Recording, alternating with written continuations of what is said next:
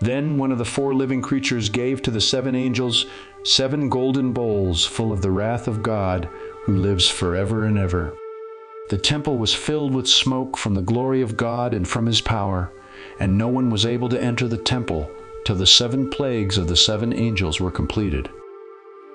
Then I heard a loud voice from the temple saying to the 7 angels, "Go and pour out the bowls of the wrath of God on the earth." As mentioned earlier in this series, the wrath of God is not so much anger as it is his passion, his desire, and his purpose to bring all of creation to himself. As we see, the bowls of the wrath of God are called plagues, which Strong's defines as a stroke or wound, rendered more correctly as stripes in Luke 12:48. So the bowls of God's wrath are his necessary discipline to rid us of our pride. The word bowls is found 12 times in the King James New Testament, all of them in Revelation. 12 denotes divine government, agreeing with our need for discipline or governance. The bowls originate from the following. Now when he had taken the scroll, the 4 living creatures and the 24 elders fell down before the Lamb, each having a harp and golden bowls full of incense, which are the prayers of the saints. Here we find that the bowls are the golden bowls of incense, or prayers of the saints. This brings us back to the 7th seal. When he opened the 7th seal, there was silence in heaven for about half an hour. And I saw the 7 angels who stand before God, and to them were given 7 trumpets. Then another angel, having a golden censer, came and stood at the altar. He was given much incense, that he should offer it with the prayers of all the saints upon the golden altar which was before the throne. And the smoke of the incense, with the prayers of the saints, ascended before God from the angel's hand. Then the angel took the censer, filled it with fire from the altar, and threw it to the earth. And there were noises, thunderings, lightnings, and an earthquake. So the 7 angels who had the 7 trumpets prepared themselves to sound.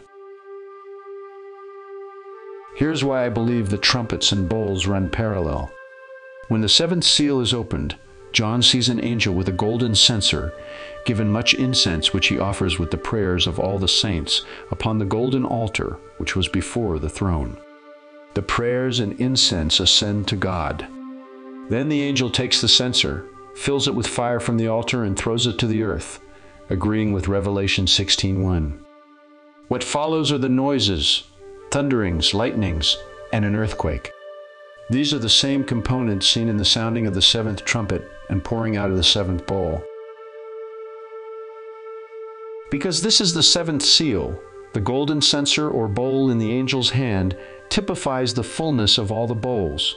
Hence the reason Revelation 15:1 declares, "For in them is filled up the wrath of God."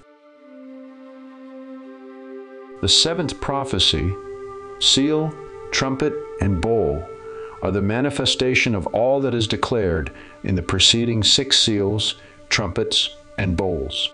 As God rests, his prophetic word unfolds in exactly the manner intended. Such is God's sovereignty. The 7th prophecy, seal, trumpet, and bowl are the manifestation of the day of the Lord, the great day of their wrath, the coming of the Son of Man.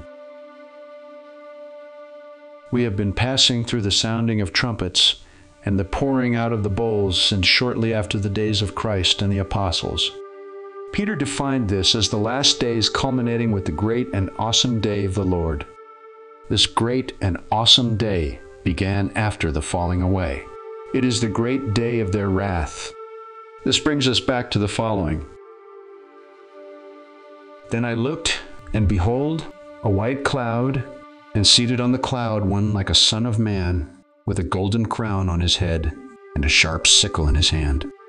And another angel came out of the temple, calling with a loud voice to him who sat on the cloud, "Put in your sickle, and reap, for the hour to reap has come, for the harvest of the earth is fully ripe." So he who sat on the clouds swung his sickle across the earth, and the earth was reaped. Then another angel came out of the temple in heaven, and he too had a sharp sickle.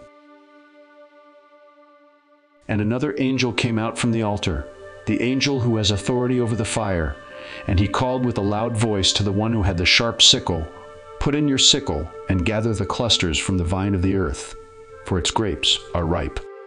So the angel swung his sickle across the earth and gathered the grape harvest of the earth and threw it into the great winepress of the wrath of God. And the winepress was trodden outside the city, and blood flowed from the winepress, as high as a horse's bridle, for 1,600 stadia. One like a son of man correlates with the coming of the Son of Man. Then we see the Son of Man reap the harvest of the earth in keeping with the hour of judgment.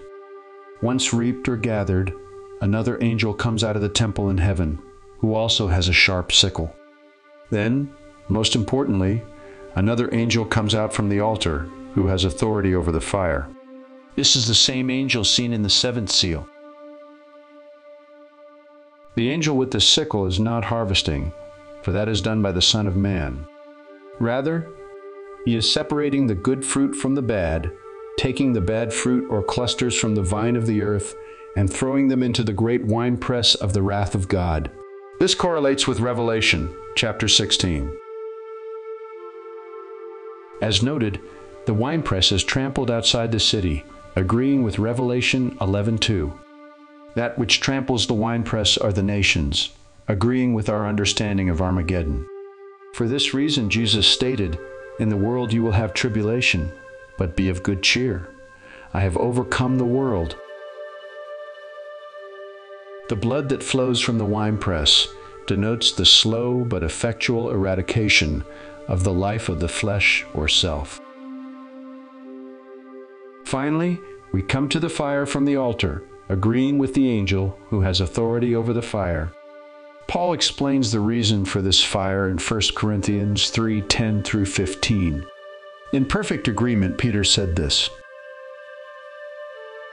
"Beloved, do not be surprised at the fiery trial when it comes upon you to test you, as though something strange were happening to you. But rejoice insofar as you share Christ's sufferings, that you may also rejoice and be glad when his glory is revealed." Here we are, my friend. God's wrath is his passion, and his fire is the necessary discipline to purify us. His wrath is not the destruction of the physical world, but the destruction of the world that abides in our hearts and minds, preventing us from setting our affections on things above. Let us be grateful for the wrath of God,